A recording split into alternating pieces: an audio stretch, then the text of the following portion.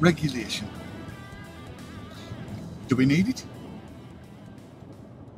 I think actually yes we do, but not to the extent that we need to go to meds. That's just not even an issue. But there are issues, and here's where they are. If you've got a system where all of the ingredients that are used in the e-liquid, and this is where it needs to be, all of the ingredients that are used in the e-liquid are known and are known to be safe or safe enough for what we do, then the world is perfect, isn't it? However, we as customers need to know that that's the case. And here's a case in point. If you are out and about wherever you are and you go to one of these sandwich huts and get yourself a sandwich, you know that they have had to adhere to food hygiene standards. In other words, the sandwich that you get has been prepared by somebody who is either wearing nitrile gloves or has washed their hands in antibacterial doohickeys and what's its names. So you're not going to catch beriberi or Ebola off the sandwich that you buy from the sandwich hut. The same applies if you go to a sushi bar and have sushi or sashimi. Here's the thing though. If you go to Japan and have fugu, fugu can kill you if it's not prepared by somebody who really knows what they're doing. Now, fugu is pufferfish, and in that fish there is a little gland that secretes a very, very, very potent nerve toxin. It's very, very, very potent to the degree that actually if you get it in you, you're dead.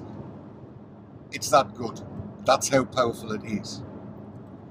And it's been considered for years a delicacy, this fugu. Apparently it tastes gorgeous, but the chefs that prepare it have to be licensed. They have to be fully trained and fully licensed to prepare fugu. So if I was going to go into a sushi bar, let's say in Sunderland, and they had fugu on the menu, I'm going to want to know that the guy that's preparing that has got the license and is dead good and knows exactly what he's doing. And apparently it is the case that if the chef is properly licensed, you're 100% safe. There's no risk whatever, because he knows where this little gland is and you don't get anything out of it, and he knows what to look for to discover whether the gland's been burst in the fish before he started cutting it to bits.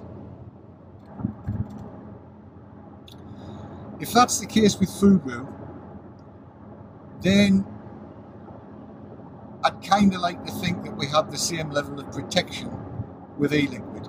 There are certain things that just didn't ought to be in e-liquid. Diacetyl, acetyl propionyl, and there are probably other things as well.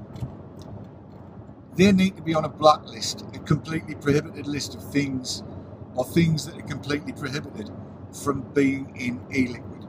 And I want to know that there's testing in place so that when I buy it, I know I'm not getting any of the stuff I didn't ought to be getting. So there needs to be some regulations about that, and that implies there needs to be regulation. But there's another thing as well. I want to know that there's not going to be bogies and pubes and dog hairs and bits of spider and chunks of fly and bits of snail in the juice that I'm buying. I want to know that the juice that I'm buying is not created in somebody's ensuite bathroom. And those of you that have been around for a while know what I'm referring to there. I want to know that if there's a rabbit adrift and somebody finds it, I can be told that you have got a bottle of batch number 5722 and we have discovered that there's rat droppings in it, and so we're withdrawing it from the market, it's being recalled. I want to know that that system is in place, and that implies a level of regulation. It's not punitive regulation.